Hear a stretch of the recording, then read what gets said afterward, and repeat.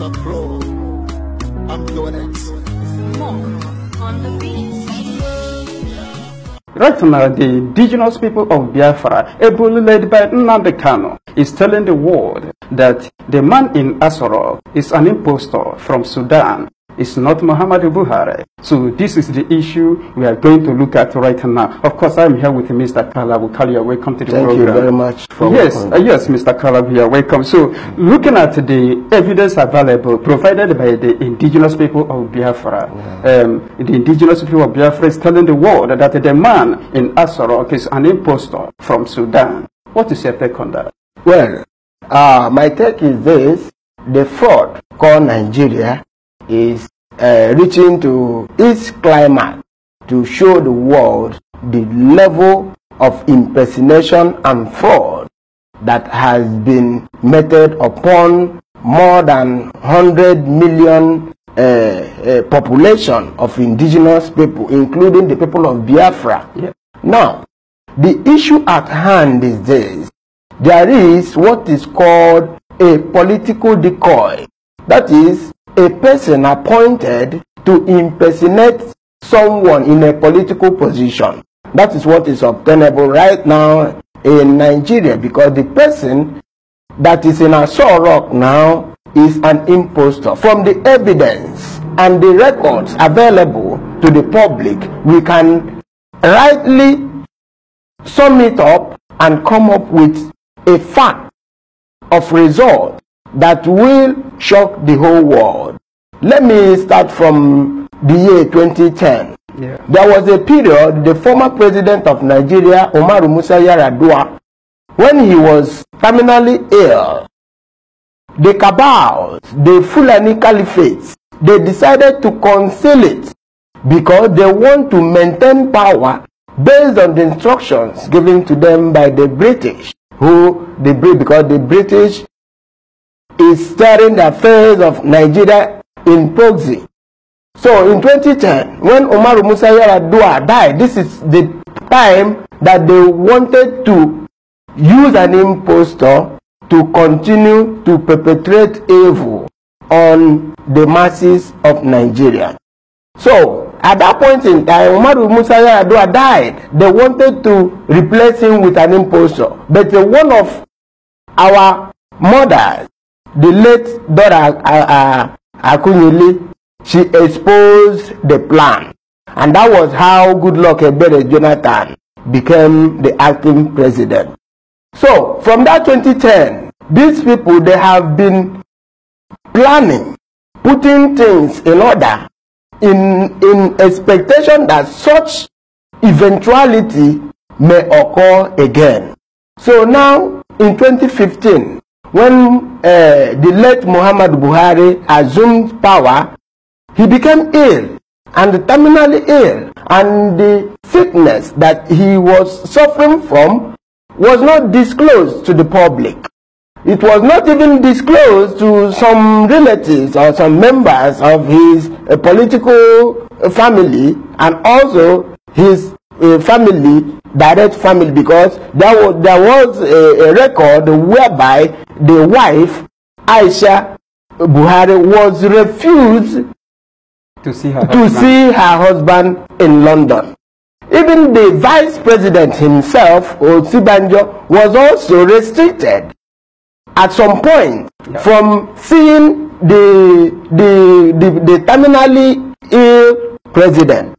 And from record, it is adduced that he was suffering from cancer.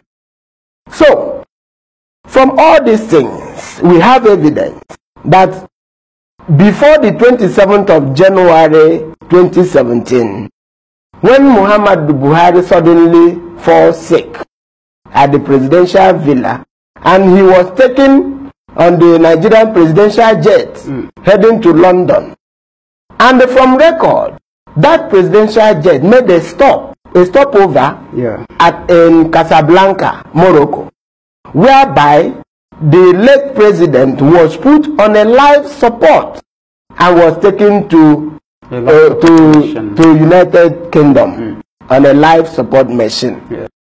So for some weeks, he died because they couldn't resuscitate him from coma. He died. So, at the course of that period, the Nigerian presidential jet was parked at the airport in United Kingdom, whereby taxpayers' money was used to pay for the daily charges. Then when this man died, that same presidential jet left Britain and went to Saudi Arabia. If the Nigerian government or the people handling Aso Rock at this moment believe that what the indigenous people of Biafra is saying from this evidence is false, let them publish the presidential log of that period under discussion. Yeah. That is number one. Then secondly, from evidence, we have never seen an old man that instead of growing old, is now growing younger. It has never been seen before. From evidence, if you watch the videos of the late Muhammad Buhari, you will see that one of his earlobe, have a cut.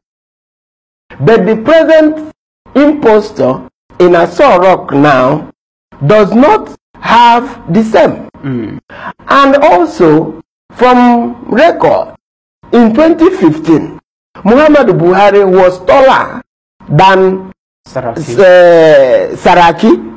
But in 2018, you see that Muhammad Buhari is now shorter than Saraki. You also see that the fingerprints of Muhammad Buhari after voting in 2015, when you see it, forensically you go and check his hand, the hand of the impostor now, when he raised it, you see that the marks are not the same thing. There are a lot of evidence that is available for the world to see. Okay, the issue now, the Nigerian government, aided by the British, they are trying to change the narrative by saying that the man in Aso Rock is cloned, whereas the indigenous people of Biafra has never given any evidence talking about cloning.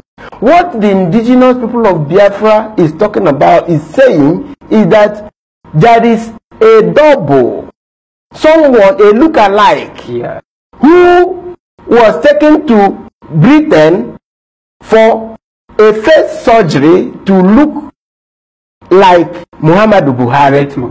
Yes. In case if there is any part of the body that doesn't correspond with the late president. So he undergoes a plastic surgery to conform to the reality of Muhammad Buhari.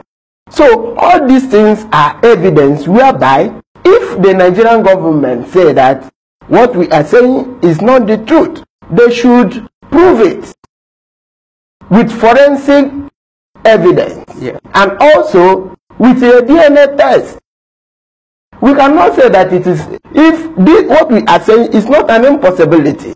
It has happened before. I will give you a history of the former fascist leader Joseph Stalin in 1922. Joseph Stalin, he had a double called Felix Adayev, who was used to represent Stalin because of his health. The difference here is that at the time of Stalin was still alive, but because of health challenges, and a double was used after using makeup. So in this issue concerning the late Muhammad Buhari is dead and buried, and the person that is in Aso Rock now was employed to impersonate him, and we have found out that they have a specialist on makeup So every event that he must appear, he will be tutored and given Buhari's mannerism as regards to that particular event. That is the reason why you see at every point in time, the video you see on him will not be long, to just be a short video in order to cover certain things. Okay, right now, another question here is why Muhammadu Buhari did not meet with the world leaders in France? So this is another issue. Even in Poland, what was the issue there? The issue is that there is lies. Why are they lying? If really the person in Aso Rock is Muhammadu Buhari, they shouldn't be lying. He did not attend the World War Armistice event. But they, yes, in France. But they lied that he went. Why are they lying? If there is nothing hidden under the cupboard. The same thing happened in Poland. Okay, now Mr. Kalagu, so looking at this now, people are asking questions, public are asking questions, why Osibanjo did not take over the vice president of Nigeria? Because according to the constitution of Nigeria, when a president dies, then the vice will take over. Why should Osibanjo who allow a Buhari's double to run the affairs of Nigeria? The reasons are many. Let me just point out few of the reasons. Number one, Osibanjo was not aware from the beginning until when the leader of the indigenous people of Biafra exposed this fraud of bringing an impostor to steer the affairs of millions of populations of Nigeria. That's number one. Number two, Osibanjo is under corruption charges. There is evidence that Osibanjo siphoned more than 5 billion in NEMA. The investigation is still ongoing. So he is under blackmail by the cabals. So, and thirdly, there is this Tinubu connection. You know, if followed Nigerian constitution, when president died, Osibanjo will become the president. Whereas his master, his godfather, Jarabam Tinubu, has been promised to be the president of the zoo, Nigeria, in 2023 by the Sokoto Caliphate.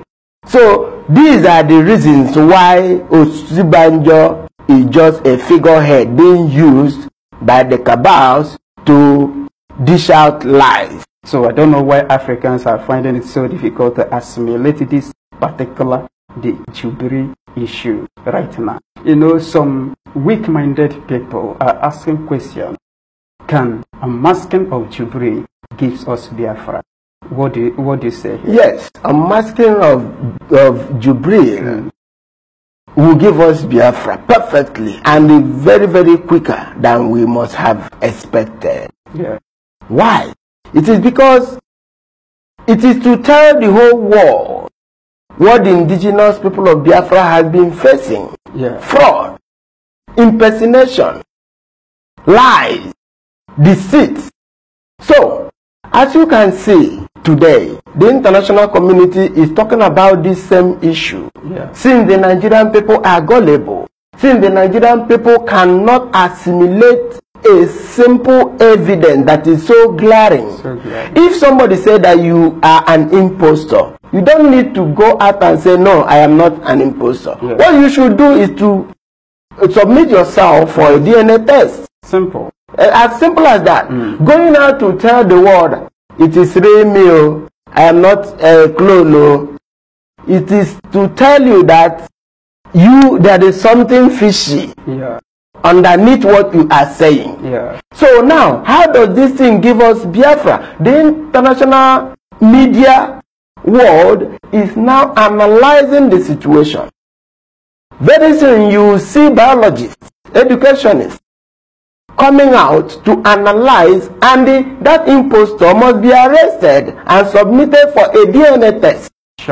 So as soon as this thing is done, the world will know that the indigenous people of Biafra are a people who abhors lies, fraud, and all this deceit that we are witnessing today.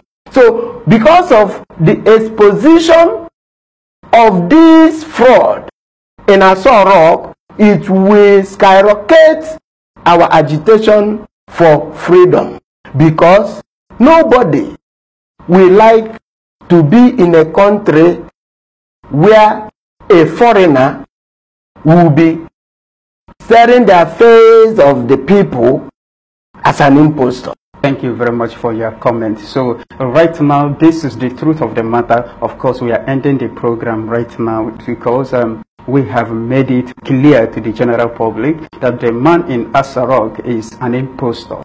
And the leader of the indigenous people of Biafra, Nnamdi Kanu, and the entirety of IPOB, we are saying that the man in Aso Rock is an impostor. Let him submit himself for a DNA test if he thinks that he is not. So this is what we are saying right now.